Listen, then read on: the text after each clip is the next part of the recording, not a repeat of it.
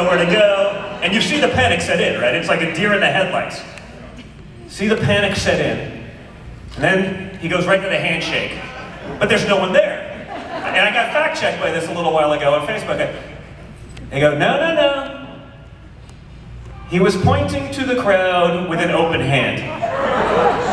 I go, the only problem, I screenshot it because I got the fact check, I screenshot the picture. The crowd is there, folks. It doesn't matter, but that shows you sort of what we're up against, right? I talk about, the difference in the treatment. You have evidence of corruption that makes, let's call it Watergate, look like kindergarten. And it doesn't matter, right? What Watergate is. I always do imagine it was the Don Jr. laptop from hell. No, I have a feeling it would be a slightly different response. Right, and I've had some fun with it. I take it a little bit personally, because I too would have been nice, right? I mean, in my next life, I want to be a Democrat because I could go sell out our country for $1 billion in China and live happily ever after. It seems like, because I understand Hunter is a very accomplished businessman. We've seen that from the videos. Right, listen, China is many things. They're not stupid, but they're not also like us, right? There's no diversity, equity, and inclusion component of Chinese government investing. They weren't sitting there in a room and be like, you know what we're missing? We're grossly underrepresented with crackheads. We need more crackheads managing Chinese government portfolios. We got just the guy, Hunter. We would probably do that in the United States right now, right? That's how freaking ridiculous. We're not serious anymore, right? We are that stupid.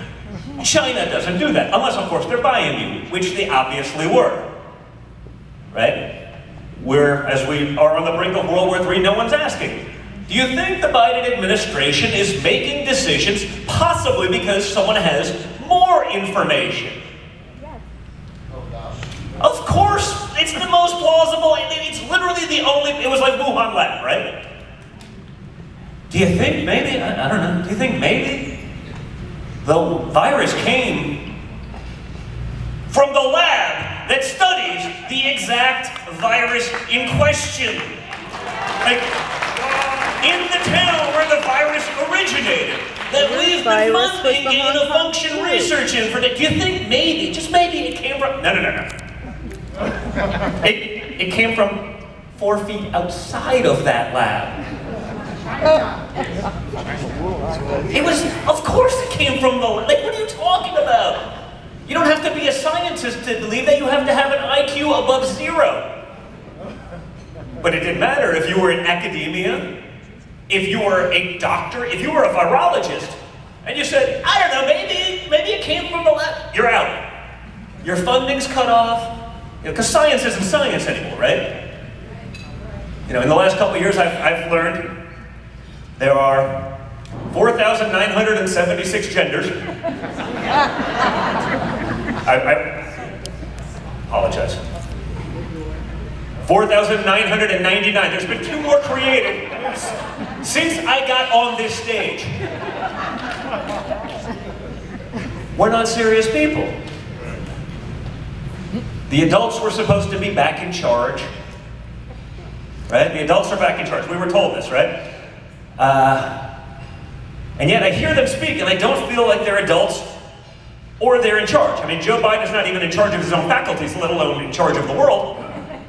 But you saw what happened with Afghanistan, right? Again, no American deaths for, 2 years, the last 2 years of Trump. And magically in about 2 weeks, 13 Americans dead, suicide bombers. Then remember, this was the best one. We got the guys. I'm like, so you didn't know who it was. You couldn't foresee this coming. And within 12 minutes, you were able to get the guys, right? No, it turns out they just bombed some farmer. But they knew the media would do their bidding for them, as they have every time. We then got the adults who were back in charge, got on a world stage, our great Secretary of State, who's not qualified to be Secretary of State, but he was the guy that gathered all the 52 signatures from the intelligence community to say that the Hunter Biden laptop was Russian disinformation. I knew it wasn't Russian disinformation because even Hunter Biden didn't say it was Russian disinformation. Even he didn't say it wasn't accurate, he just let our intelligence communities do that. But then we watch the secretary who was bribed with this position, who's making decisions that could, again, get us into nuclear war with the world's largest nuclear superpower by volume of nuclear warheads. And he got on a stage, and after fighting an enemy for 20 years, with a straight face, said that he is shocked, and this is pretty much verbatim. The media will probably fact check me because I put the comma in the wrong spot. But he is shocked and dismayed that the Taliban did not install a more diverse and inclusive. I mean, think about it. These are the serious people that are back. I'm like, wait a minute. Like, you mean the people we've been at war with for 20, the guys that like put journalists in cages and lit them on fire? The guys that would take homosexuals and throw them off of buildings. You're shocked and dismayed. I mean, maybe if you're dismayed, fine, but you're shocked. If you're shocked, you're not a serious person. That they didn't have, you think what, they were gonna have like the Taliban Trans Coalition? They were gonna invite Dylan Mulvaney over or whatever that dude's name is. Like, he's gonna have a seat at the table in the Taliban government. Like really?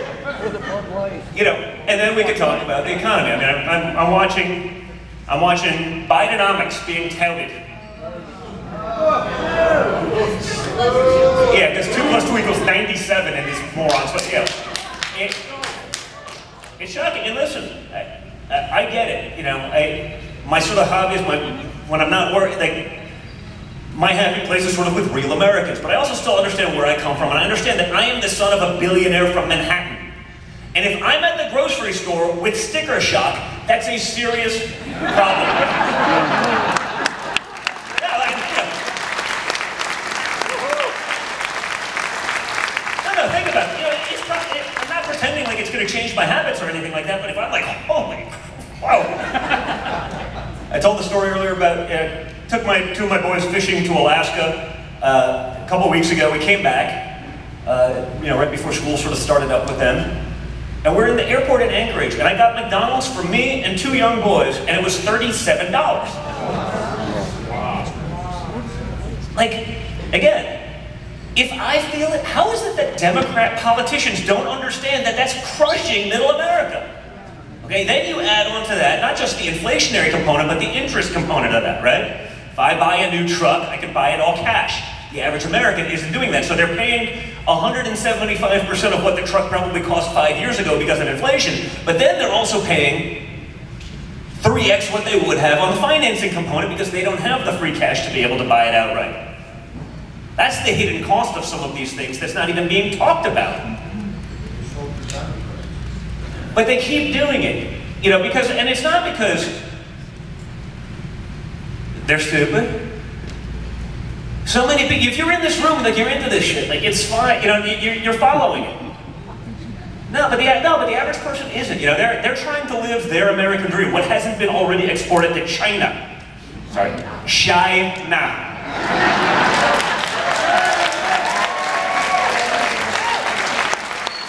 We have to use the appropriate vernacular. You know, they're struggling. You know, despite what Joe Biden can say on TV and the mainstream media lackeys will tell you how great it is, they'll find, you know, they won't even find a number that works because there are none. There's not a single economic metric where we are better off, but what they'll do is they'll change the way the numbers are computed. Right? I was it last week. Paul Krugman, right? Nobel laureate economist. He goes, inflation is great. What were the 4 things he took out? We're actually in a great inflation environment. It's down significantly if you take out food, housing, energy, and transportation. Fact check me, please. Please, This is a Nobel laureate economist telling the American people, like, it's like, how much are the Democrats just paying you to say this? Because literally, the asterisk, it's on there. He shows a chart, it looks like inflation's coming down. He goes, the asterisk is, if you remove food, shelter, transportation, and energy. I go, so if you remove literally everything you need to survive, you know, I don't know. Trans surgeries are down significantly in cost. So America should rejoice. Everything else, you're screwed. You're on your own.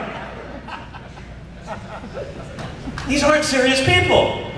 But it doesn't matter, because again, that person that's living for 5 minutes, listening in the background, you know, they're listening to CNN in the background, because they think that's actually news. So, oh, that's, like, is that true, or did you see that on CNN? No, I saw it on CNN. Probably bullshit.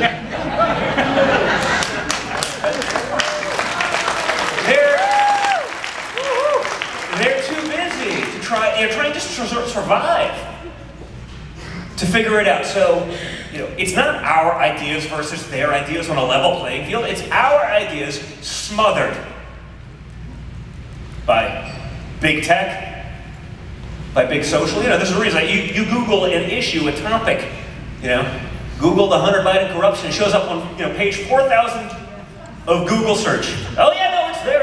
It's on Google. You know, the first 12 articles are at CNN. How Hunter Biden is a great man. Those were not actually prostitutes. He was supporting women in need. You know, I give him a hard time. Don Jr.'s, you know, Don Jr., they say it every time I give a speech. Don Jr.'s on coke. I'm like, you got video of the other guy. Like, you know, I'm not exactly low energy, but like, if I was actually on coke, it would probably be very different. You saw what my dad did to Jeb with low energy. You think I could get away with being low energy in my family? No, you get thrown out the window of Trump Tower.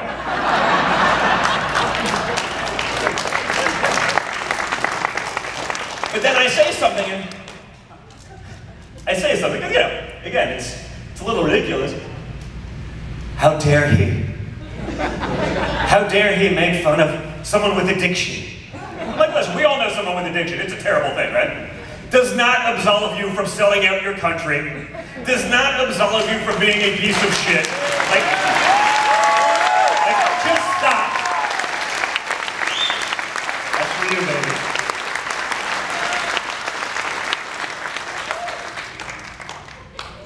But, you know, that's the world in which we live. I mean, we literally just sent ground troops to the Middle East. We haven't been at war in 9 months or so it's time. You know? Big war, got sick of watching Big Pharma get rich. It's our turn again. We gotta make that happen. And the American people don't want that. So that's what I'll do it in this room. I said I would do it before. Raise your hand if Ukraine is the #1 issue for you as a Republican in America. No. Top 3. No. Top 10. No. All right. For the witnesses in the media, I have done this. This is like the 15th time I've done this. Groups from like 200 to about 5,000. One guy, one time, it was a top 10 issue from him. He just happened to be from the Ukraine. Because I asked, I go, where are you from? He goes, Kiev. I go, oh, that's fine, maybe. So one out of, let's call it 25,000 or so people that I've surveyed in the last year about this issue, it is a top 10 issue for him. Mitch McConnell, the leader of the Senate, will tell people with his straight face, it is the #1 issue for Republicans in America, and we're going to keep spending your grandchildren's future to support corrupt and broken regimes in Eastern Europe with no actual goal in sight. You know, as long as the money keeps going, the wars will keep going, right?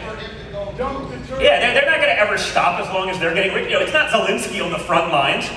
You know, it's some peasants that they'll send out there to die so that, you know, they can keep making money. They'll pilfer this. They'll buy another home in the south of France, whatever it may be. You know, they're not really at risk. The women fled the country. They're probably shacked up with some dudes in Eastern or Western Europe right now. The men will die in cannon fodder, and BlackRock will come over and take over the farmland. We all know where this is going. It's almost too obvious at this point. And again, as long as that money's flowing indefinitely, there's never an incentive to get to the table and actually sort these things out. I know my father was ridiculed mercilessly by the media when he said, "I just want all the death to stop." I mean, of course he was right. Even Joe Rogan was like, that's the only answer. You know, not exactly a concern, it's the only answer. But for the media, that wasn't enough. Because Ukraine has become the new religion of the left. Right? It started off with, it was climate change for a while, led by Lord Priestess Greta Thunberg. A brilliant scientific mind. Definitely not a child that's been used. It went to, Fauci. He became the high priest of the media and the left. Beyond reproach. It doesn't matter that he lied to the American people and lied about everything. They're like, how do you know he lied? I go, because his emails to his colleagues that we've all seen are exactly the opposite of what he told the American people. One of them is a lie. Two opposite things cannot hold true at the same. It's just, I don't think that's physically possible. And yet it didn't matter. And it's now moved on to Zelensky. Trump was the guy that was supposed to start all these wars, but strangely enough, Russia didn't invade any of their neighbors under Trump. Woo! China wasn't flying sorties over Taiwan. They certainly weren't threatening America like Iran has, and when they did, they paid a consequence. Remember the outrage of the media? It was like, you're not allowed to do that. It's like, you mean a general shows up in a foreign land where it looks like they're trying to invade our embassy. The guy has been the architect of every terror attack on US troops in Afghanistan and Iraq with IEDs for this. We know this for a fact. He's probably not there for humanitarian purposes. Just gonna go out on a limb here. And rather than start an entire war with Iran, they take out the guy that's actually the troublemaker. And that wasn't good enough for them, right? So guys, what we need to do is we need to get back to some common sense. It's not that hard. But it's still not that hard. Again, you're right. I mean, you'd be surprised because people in Washington are not capable of doing that. But it's because they're not willing to do it.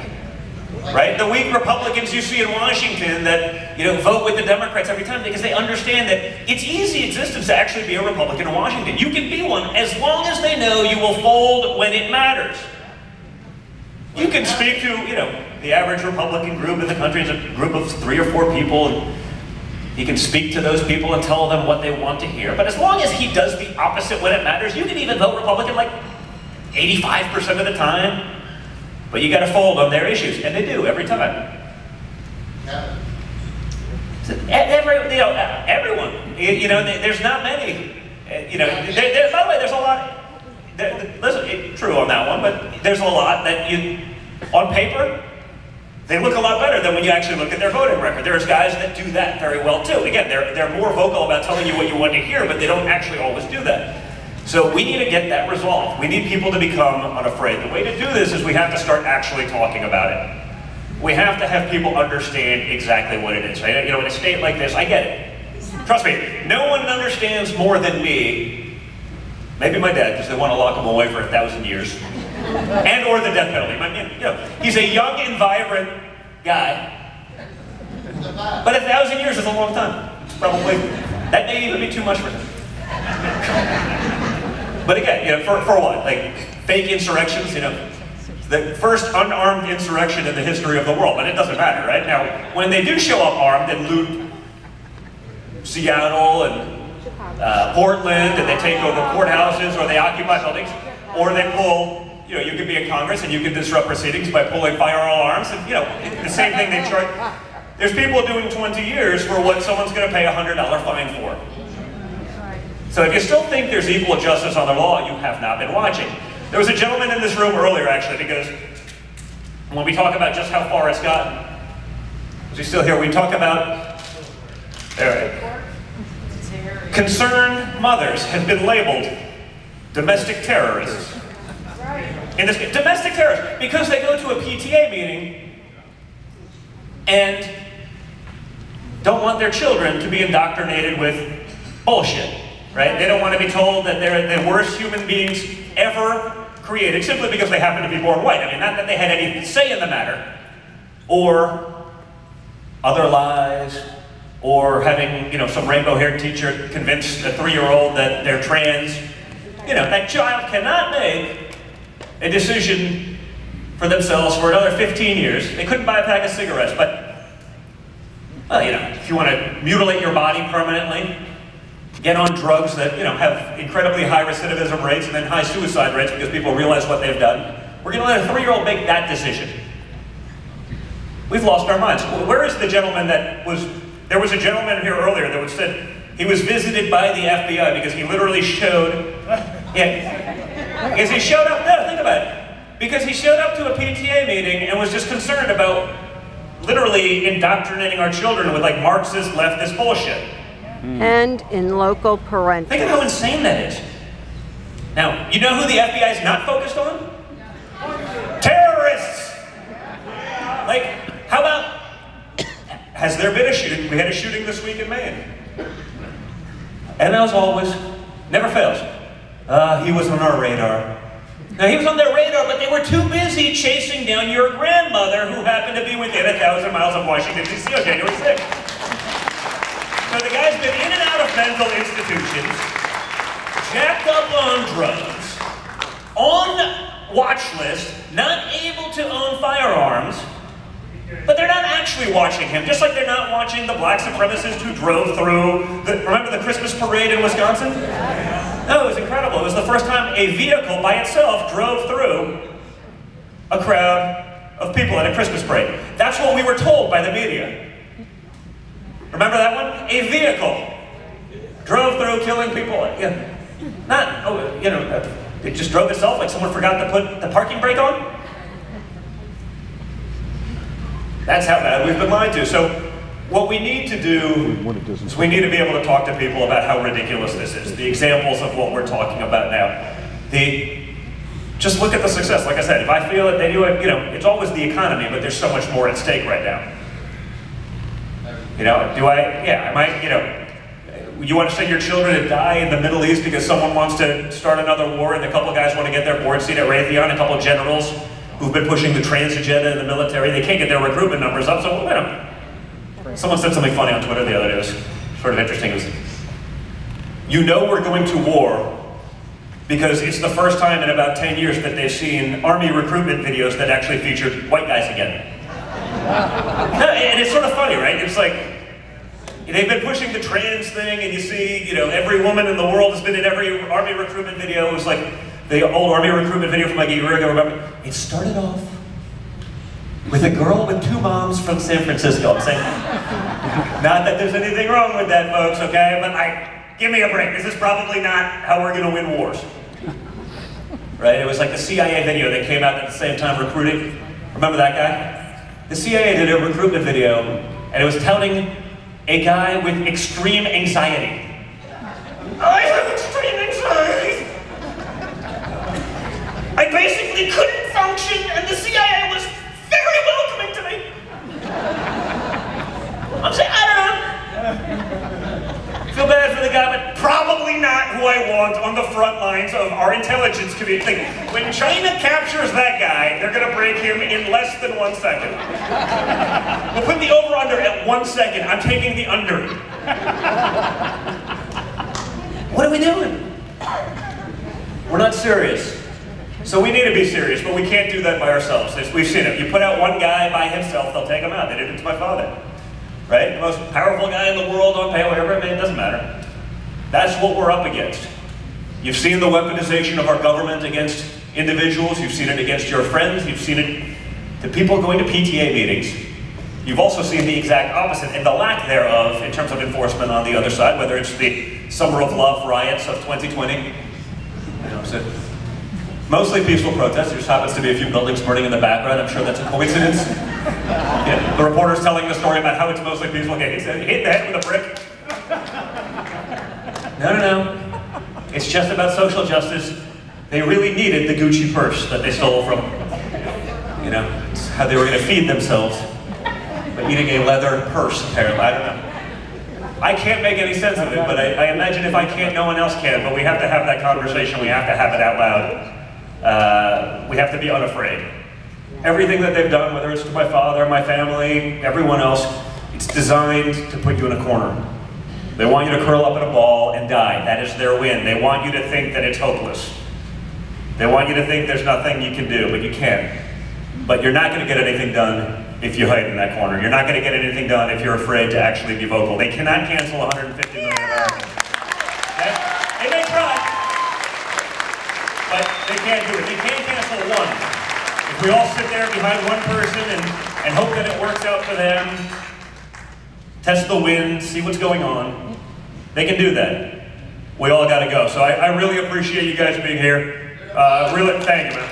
Thank you. Really appreciate everything that you guys are doing, that you have the guts to do this. Thank you so much again to everyone for having us here today. And let's keep fighting and let's win and save our country. Ladies and gentlemen, once again, Mr. Donald Trump Jr.